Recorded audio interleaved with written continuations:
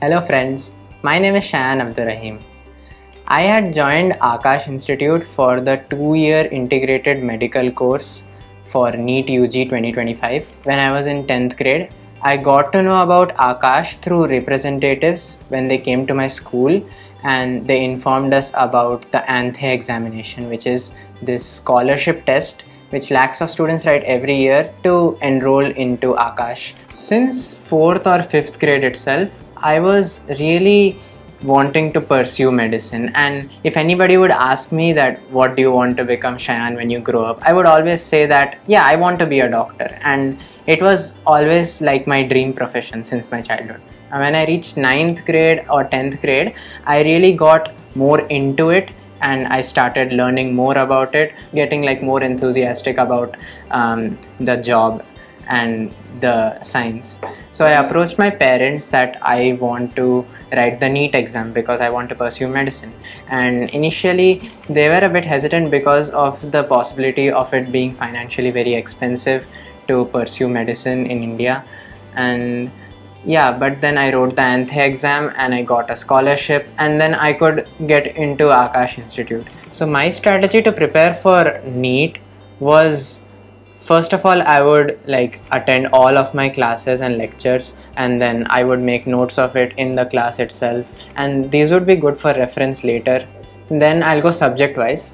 So for physics, what I did was that I would make a formula book, which was like really important, and it would help me revise a lot of stuff really quickly.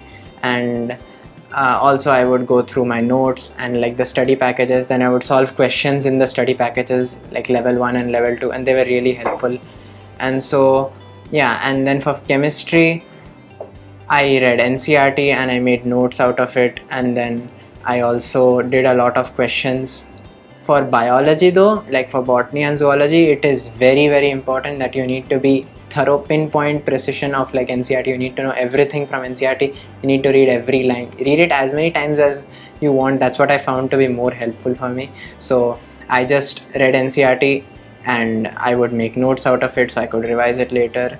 And yeah, also Aakash provides a lot of tests like AATS, FTS, NBTS, and these tests keep coming regularly.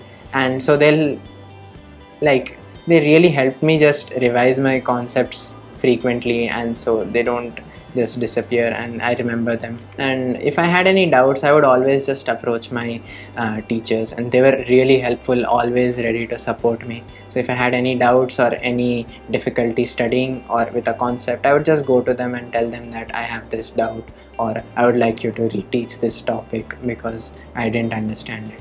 And yeah, that really helped me for my NEET preparation. So yeah, I would like to talk about the challenges I faced.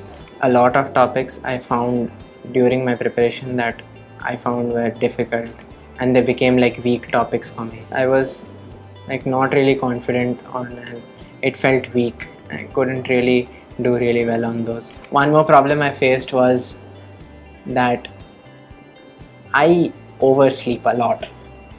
And so I had a lot of difficulty waking up in the morning on time and like studying, and yeah, but I worked on it for a long time and I eventually got through it. I didn't really take many breaks while I was studying, and that wasn't necessarily a good thing.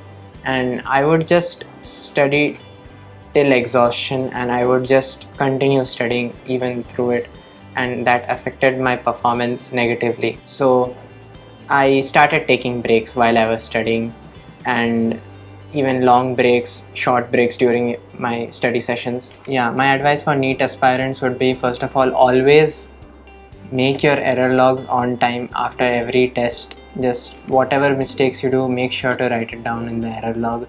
Always make a proper formula book for physics and chemistry, and for biology, chemistry and physics, just be very thorough with NCERT. For biology especially, read NCERT as many times as you want. Make NCERT your friend. Just be very frequent to reading NCERT, and attend a lot of tests, as many as needed. Do a lot of questions, and again write them in your error log.